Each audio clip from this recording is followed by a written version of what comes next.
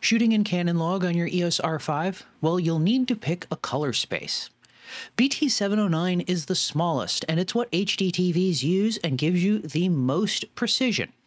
BT2020 is wider, covering about 76% of the colors that we can see, compared to BT709's 35%. It's also the standard that's used for ultra-high-def, HDR, and wide gamut content. Canon's Cinema Gamut is the largest that the camera supports, but it spreads your 10-bit color values thin, sacrificing precision to gain all that color.